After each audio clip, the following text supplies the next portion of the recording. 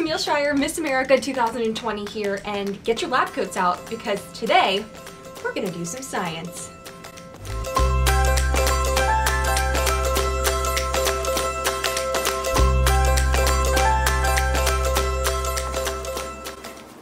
So I thought for my first real science demo video for you guys, I had to go with a classic. I had to choose Elephant's Toothpaste. It is the demonstration that helped me win Miss Virginia and Miss America, and it's my favorite one to do. I'm requested to do it all the time. I travel around to schools and bring this demonstration because it is that much fun. But if you've ever heard me do my demonstration, I always say to not try this at home. But we're at home. So why am I telling you to try it now? Because we're going to use different materials and chemicals than what I used on stage. And I'm going to show you how to do this in your house. It's such a fun demonstration. It teaches you a lot of really basic scientific concepts. It's fun, it's visual, and it's easy to do. So let's get started. So the first thing that we have to do before we start any type of science is to make sure that we are protected. I have my hair back in a ponytail to keep it off my face. I have my lab coat on, and now I need to make sure that I get my safety gloves on and my goggles. So what you're going to need to do Elephant's Toothpaste at home are just a few simple ingredients. The first thing is hydrogen peroxide. This is from the pharmacy. It is 3% hydrogen peroxide, and you can get this really at any pharmacy or grocery store. And when you pick this up, what I want you to notice is that it's in a brown container. And that is for a very special reason. It is because the hydrogen peroxide breaks down with light. So these are basically functioning like blackout curtains in your house. It prevents all of the light from coming in, and it keeps it from breaking down so that when you purchase this bottle, you know that it really is 3% hydrogen peroxide. The next thing that you're going to need is dish soap. This is the one that I normally use. You don't have to use this one. You can use any good old dish soap from your house. And this is going to serve a really fun purpose in our demonstration later. We need food coloring because we're going to color this and make it super fun because science is fun, and I always say that the scientific reason to use food coloring is because it is fun, and that is good enough. I also need a pack of yeast, the same one that you would use if you were making bread or pizza dough, and to activate this we're going to need some warm water. So the first thing that I'm going to do is activate my yeast, and yeast is going to serve a really special purpose in this demonstration. So I have a little beaker here with an entire packet of yeast in it. Just make sure that you've checked the expiration date. Yeast is quite literally a living organism, and so we want to make sure that it's still alive and ready to go. What we're going to do to make this yeast wake up is to add some warm water. And because yeast is alive, we want to make sure that we don't kill it, and we need to wake it up, but we don't want to burn it. So I'm going to use this little kitchen thermometer and take the temperature of my water. I want to make sure that my water isn't too hot to make sure that it doesn't kill the yeast. So what I'm going to do is I'm going to pour about a half of a cup of water into my dry yeast. I'm going to take a moment just to swirl that around. Once my yeast is nice and mixed with the warm water, I'm going to just set it aside for a few minutes while I finish setting up, just to give it some time to wake up and warm up and be ready to do its job later. What I have here is a 500 milliliter graduated cylinder. You don't have to use a graduated cylinder if you don't have one lying around in your house like I do. You can also use a tall glass or really any kind of glassware that you have in your home. Having it tall and skinny helps the Elephant's Toothpaste come out a little nicer. So I would definitely recommend picking a piece of glassware that was tall and thin. What I'm going to do now is take my hydrogen peroxide and pour 1 cup of hydrogen peroxide into my graduated cylinder. I'm actually really impressed that I got that in there without spilling it all over myself, but that is part of the reason why we wear gloves and goggles. If you know what the chemical formula is for hydrogen peroxide, shout it out now. It's H2O2. Sounds a lot like water, right? Which is H2O. It has an extra oxygen on there. And so when hydrogen peroxide breaks down, one of the oxygens actually goes away and it's released into the air as oxygen gas, and then we're left with water in our flask.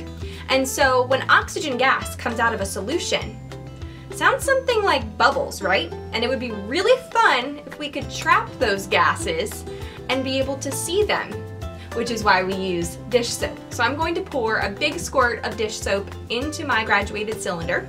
And it's a really good visual indicator so we can actually see those gases being formed. But now is the best part of the whole day. we get to add food coloring. I am going to pick pink for now because I like pink and it matches my goggles. I put about 5 drops of pink food coloring in there. I like to use a fun color. You can choose whatever color you like. Okay, before we do this, we have to do a quick rundown of the science of what is happening behind the elephant's toothpaste demonstration.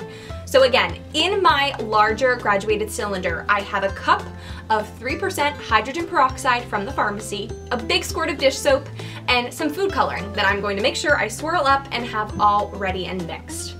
We warmed up our yeast at the beginning of this video. We put an entire packet of yeast with about 1/2 cup of warm but not too hot water.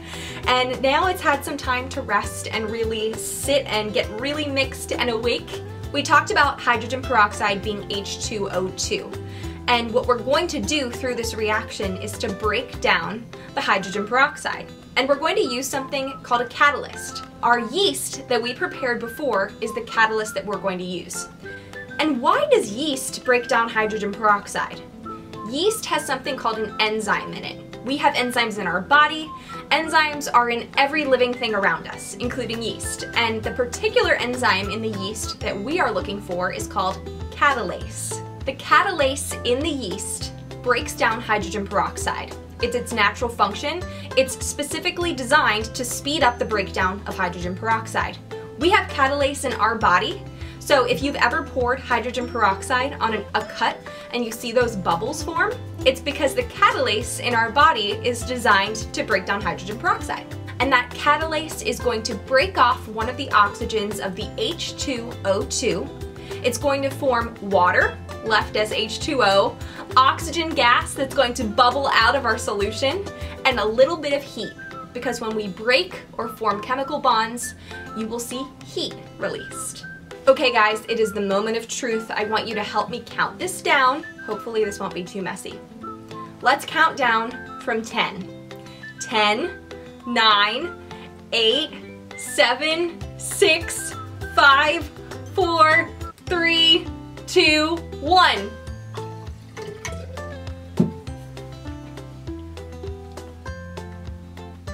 Whoa! Look at how cool this is. There's a little bit of heat coming off of the top. If you touched this, it would be warm, not hot. But I want you to watch all of these bubbles. So all of these bubbles are formed from the oxygen that is being released from the hydrogen peroxide that was in that graduated cylinder. Our yeast worked to break that all down, and now we're left with this wonderful purple foam. So I am going to clean this all up, and then I am going to show you a couple different variations of elephant's toothpaste and show you the difference between this elephant's toothpaste and the one that I did on stage at Miss America. Okay guys, I hope that was super fun for you. We have just ended our you can try this at home portion of the video, but we're not done yet. I want to show you a little bit of how the reaction that we just did is different than the one that I performed at Miss America. So the key to designing a good experiment is changing one variable at a time. And so we're going to do 2 more elephant's toothpaste demonstrations, but we're going to change one thing in each of them. So in this graduated cylinder, we have exactly the same hydrogen peroxide that we used in the first demonstration. The one from the pharmacy, it's 3%. In this flask, we have the hydrogen peroxide that I used at Miss America. It's 35%. That is almost 12 times stronger than this hydrogen peroxide. I want to ask you a question. When I put these up to each other, do they look the same? I think they look almost identical. And that's the scary part about chemicals. And that's why we have to be so cautious and label things, and we have to know what we are using. I'm going to use these 2 glasses to show you visually the difference in the concentration between these 2 hydrogen peroxides. So watch this. So we're going to say that this is our 3% hydrogen peroxide. I put 1 drop in there. This one is 12 times stronger. So if I put 1 drop of dye in this cup, I'm gonna put 12 in here. I'm gonna stir these up with a straw. So I want you to look at the difference between this cup and this cup. This is exactly the proportion of how much stronger this clear liquid is than this clear liquid. So I told you, a good experiment changes one thing at a time. We're going to use the same hydrogen peroxide, but we're not going to use yeast this time. What I used at Miss America is a chemical catalyst called potassium iodide. This is a super saturated solution of potassium iodide, which means that I have to make this solution in a very special way that puts more potassium iodide in the solution than it's supposed to have. It's very concentrated, and this, instead of being a biological catalyst like yeast is, this is a chemical catalyst. It works in the same way. It breaks down that hydrogen peroxide by chopping an oxygen off of the end of it, and it's going to do the same thing as yeast, but it's a little bit stronger.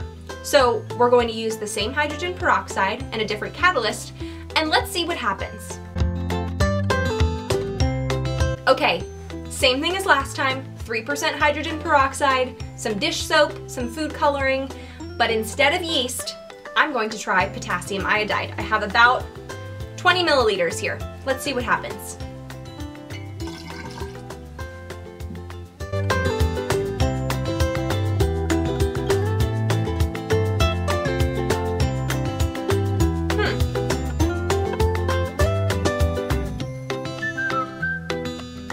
So this one is definitely slower.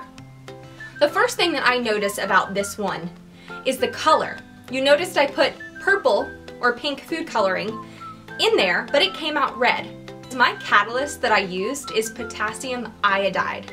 And if you think about iodine in the pharmacy, what color is it? It's kind of that rusty brown color.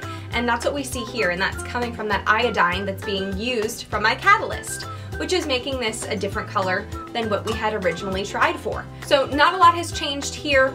We did use a stronger chemical catalyst versus a biological catalyst. They worked about the same, but I think it would be a lot more fun if we did it with my concentrated hydrogen peroxide. So let's try that one. What I want you to think about when I do this one is that every molecule of hydrogen peroxide in the solution, this one has much more than this one. Every time one of those molecules loses an oxygen, it forms more gas. More gas, more bubbles. So keep that in mind when I do this one. There's probably going to be more heat released in this demonstration than this one. That's my hypothesis. We'll figure that out when we try it. So I had a few reasons why I chose this demonstration at Miss America. I never thought I could compete for Miss America because I didn't have a traditional performing talent. But I loved science my whole life. And so I really wanted to find a way to combine the talents that I did have and the passions that I had with something that I could perform on stage. And so I was really inspired by Miss Vermont 2016, Elena Westcomb, who brought this same demonstration to the Miss America stage. And she became a mentor for me through this process when I was deciding to do this at my local competition and then through Miss Virginia and Miss America. And I'm so grateful that I did something that was true to who I am. Because throughout all of this process as Miss America, my biggest message is to just be yourself. If you're a nerdy science girl like me, then do that. If you're a dancer for your entire life, then do that. If you're a talented, passionate singer, then do that. But don't do something just because someone else did. The other reason I chose this demonstration is a little bit of what we're doing today. It's very easy to adapt to different situations. And I knew that when I was going to Miss America or Miss Virginia, it needed to be entertaining, it needed to be big, and everyone needed to be able to see it from the back of the room. And with Elephant's Toothpaste, if you use different volumes, different concentrations, you can make this demonstration very large and very exciting and really entertaining for the audience. But then when I go to schools during my year, I can bring it down a notch. Okay guys, we're going to do this one last time using the exact same chemicals that I used at Miss America and Miss Virginia. So what's the difference between this one and this one? Look at these two cups in the front. This one is 12 times stronger than this one. The hydrogen peroxide is much more concentrated, which means that there are a lot more of the hydrogen peroxide molecules in this graduated cylinder than there were in this one. So I think that it's going to create a lot more gas than this one will, and hopefully we're going to make more bubbles.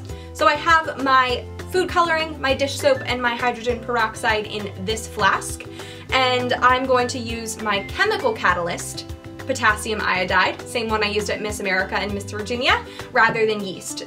The only thing that we are changing between these two is the concentration of our hydrogen peroxide. So remember that, check out my cups in the front to remind you how much stronger this one is than that graduated cylinder. So take a guess. What do you think is gonna change? Let's try it out. Oh my goodness! Wow. Okay, I got it on my hand because it's gonna fall on the floor.